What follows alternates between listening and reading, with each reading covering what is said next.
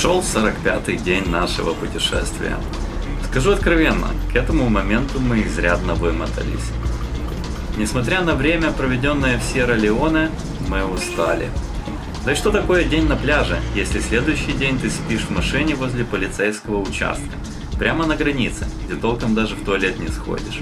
Просыпаешься ни свет ни заря и снова в путь.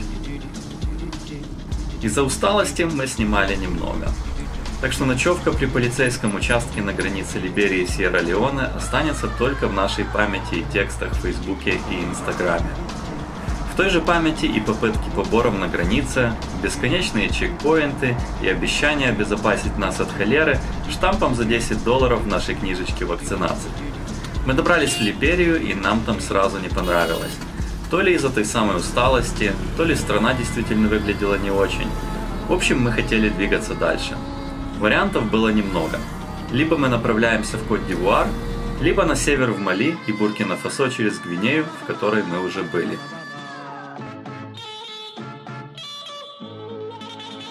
Вариант через север был более интересным. Хоть и, конечно, более опасным. Но у нас уже на руках была виза в Мали, и оперативные данные указывали на то, что в Бамако, ее столице, все достаточно спокойно. Так мы приняли решение двигаться на север. Есть такая штука, которая называется ошибка последовательности. И мы в нее чуть не попали. Уже ехали на ночевку, практически выехали из Монровии, столицы Либерии. Но было очевидно, что до темноты мы туда не успеваем. Приедем в лучшем случае через час после наступления темноты. И это не самое лучшее решение. Несмотря на все минусы, лучше остаться в столице, пускай не проехав какие-то километры, но остаться ночевать засветло, без лишнего стресса, пускай потратив чуть больше, но оградив себя от возможных проблем. Но развернуться что же тяжело, если уже решили ехать прямо, то хочется так и дальше ехать. Но хорошо, что нашли в себе силы разума, и таки развернулись, и возвращаемся сейчас, будем ночевать в Монровии, столице Либерии.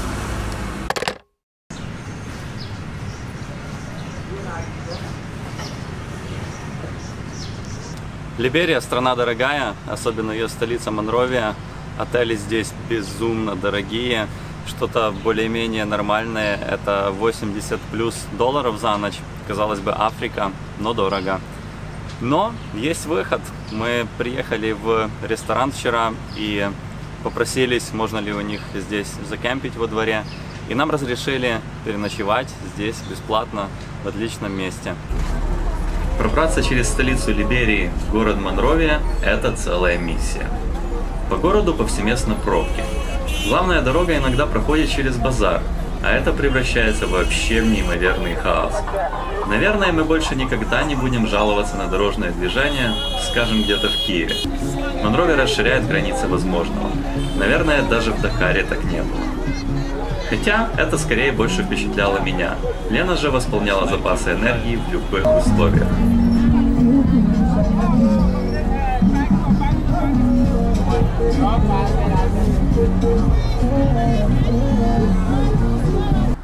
Выбравшись из города, ситуация с трафиком становится немного проще. На север вела отличная дорога. Хотя это не всегда хорошо. На ровных дорогах в Африке обычно больше аварий. Водители двигаются быстрее, и ездить становится опаснее.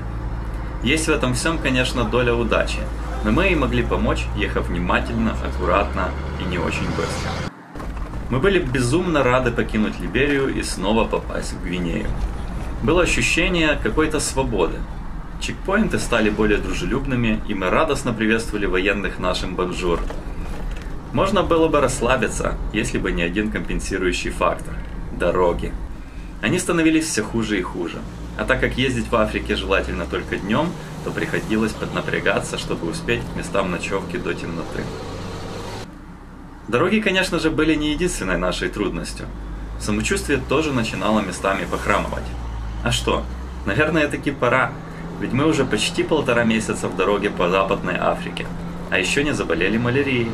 Тем более, нас практически каждый день кусали комары, от которых никакой спрей не помогал. У Лены сегодня болела голова, а у меня немножко болело горло. Однозначно признаки малярии, поэтому решили сделать тест. Не зря же нам его покупали в Германии. Сейчас узнаем, есть у нас малярия или нет.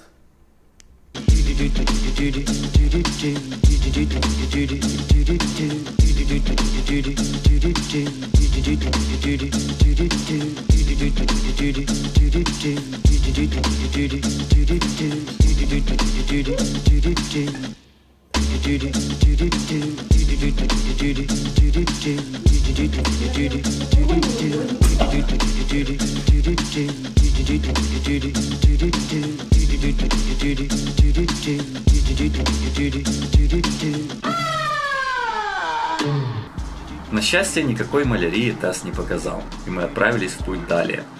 Задача была за день проехать около 400 километров, добравшись в более-менее большой город Канкан на ночевку. План выглядел вполне реальным, тем более карта Мишлен показывала там жирную дорогу государственного значения.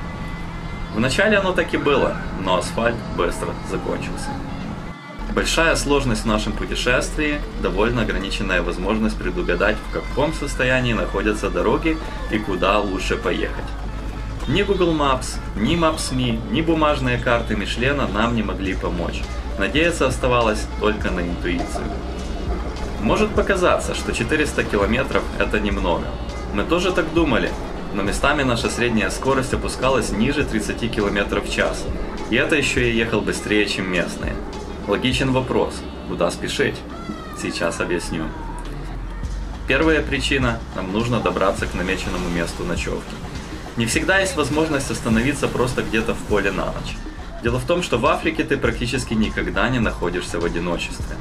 Не зная местности, а о ситуации в регионах Гвинеи информации очень мало, спать в дикую опасно.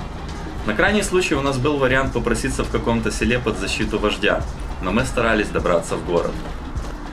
Вторая причина – крайне желательно добраться засветло. Дело в том, что на дорогах много людей, животных и ям.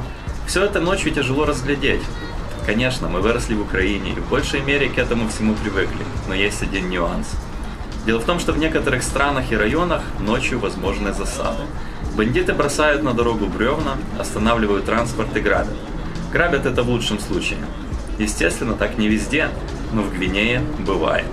А знать, в безопасном ли мы районе, как туристы, мы никак не могли. Приближалась ночь, а ехать нам было все еще далеко. К счастью, мы увидели военных с автоматами, что патрулировали дорогу, и начали на жестах и обломках французских фраз расспрашивать, безопасна ли дорога до Канкана ночью. Говорить было тяжело, но есть один лайфхак. В славянских языках есть много французских слов. Стоит подумать, и они всплывают в памяти. Одно из таких слов нам очень пригодилось – бандит. Солдаты засмеялись и убедили нас, что на этой дороге все в порядке. По их реакции было видно, что нам действительно бояться нечего, так что мы расслабились, насколько это было возможно после всего дня за рулем, и продолжили последний спринт. Слышите звук жаб, как колокольчики, знаете, как вешают на входе в дома?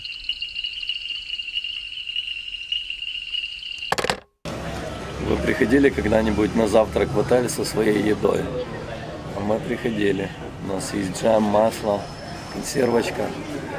Тур по этому лакшери отелю проводить вам не будем, потому что там света нет и ничего не увидите. В общем, вчера мы ехали целый день, потом еще несколько часов ночью. Было тяжело. Захрипли. Я захрип. Мы спали все равно в машине. В отель взяли, чтобы можно было припарковаться у них, разложить крышу и сходить в туалет.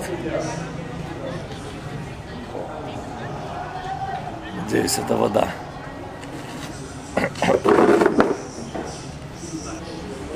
В душ решили не идти, потому что нам и так нормально.